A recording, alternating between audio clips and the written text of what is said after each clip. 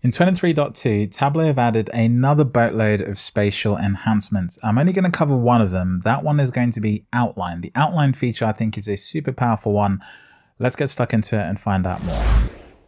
So I want to start here on the page where it outlines a whole group of geospatial features. Outline is what we're going to cover in this video, but it's important to note there's actually a couple of others and they're very easy to miss. So shape type enables new pivots based on geometry type. So essentially you can treat roads and regions in a different way because those would be different geometry types. So lines versus polygons.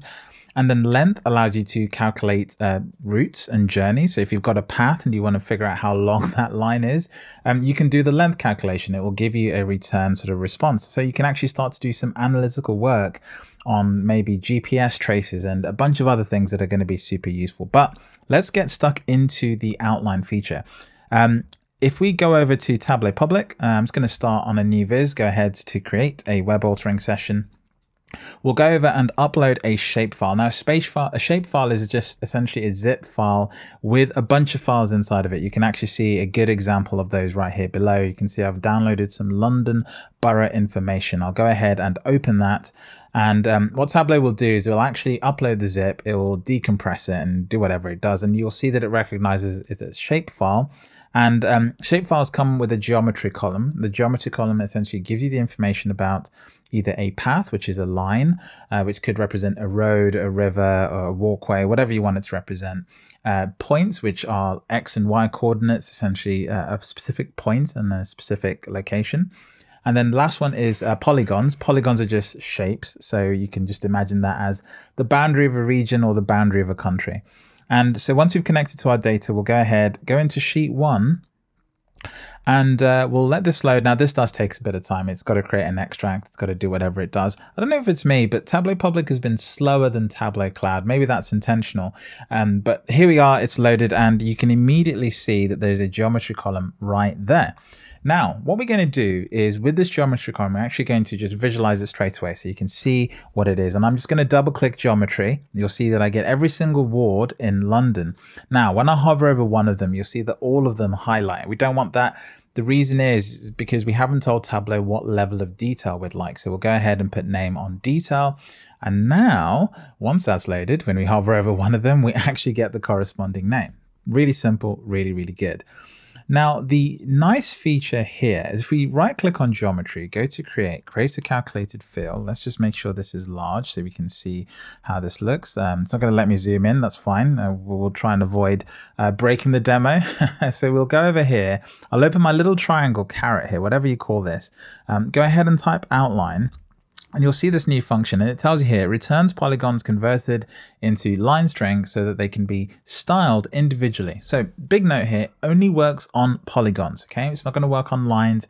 Lines are already lines, and it's going to return a line in response to that polygon. So we'll take our polygon, it will draw an outline and give us just the line.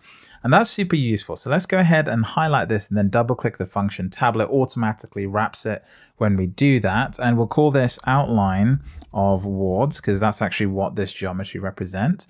Hit apply.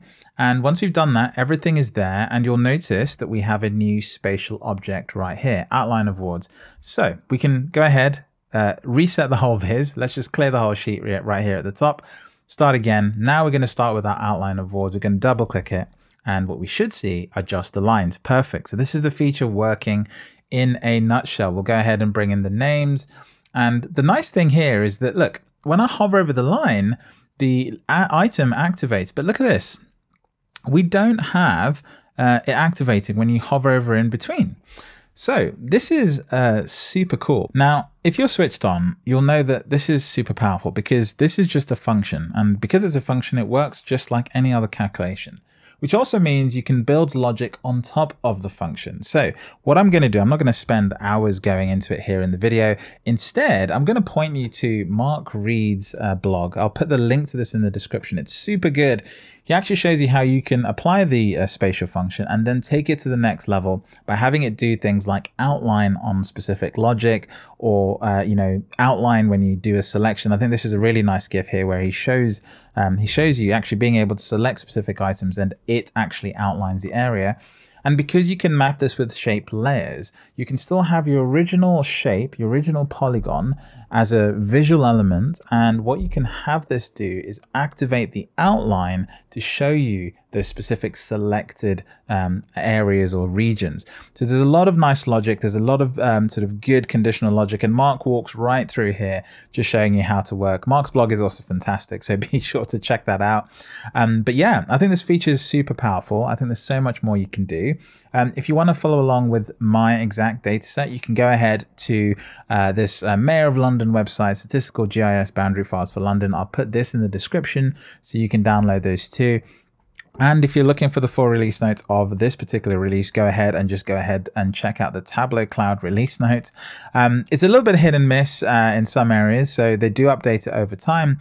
But in here, we should see, where is it? You see, we'll see the image role enhancements. I've just been talking about that, but I don't think it actually has the most up-to-date detail. This is so annoying. Oh my word.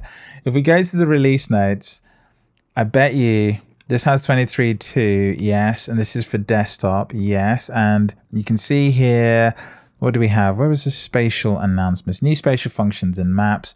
It's so weird, and then when you click on that link, come on, does it take us anywhere? No, it doesn't take us anywhere. There's no learn more link. So documentation has become a bit of a pain point for me in the last few releases of Tableau. It should be for you as well if you kind of use the stuff to get work done. But nonetheless, yeah, there should normally be a page with all the spatial functions. I'm actually going to go on a side quest here. Let's go ahead and search Tableau spatial functions and see if this page here, this is what I'm looking for. And if we search outline, why can't I search outline? Here we go, outline. There you go. So there you go. They have been added here. So you can see the 3 functions that have been added to this documentation. So the documentation is being updated. It's just not being pointed to, which is annoying. So here you are. You can go ahead and see how all the different logic works and pair it amongst other functions as well here at the top. Anyway, that's the end of the video. I just wanted to show you that feature really, really quickly so you can figure out how to use it. Thanks for watching, and I'll see you in the next video.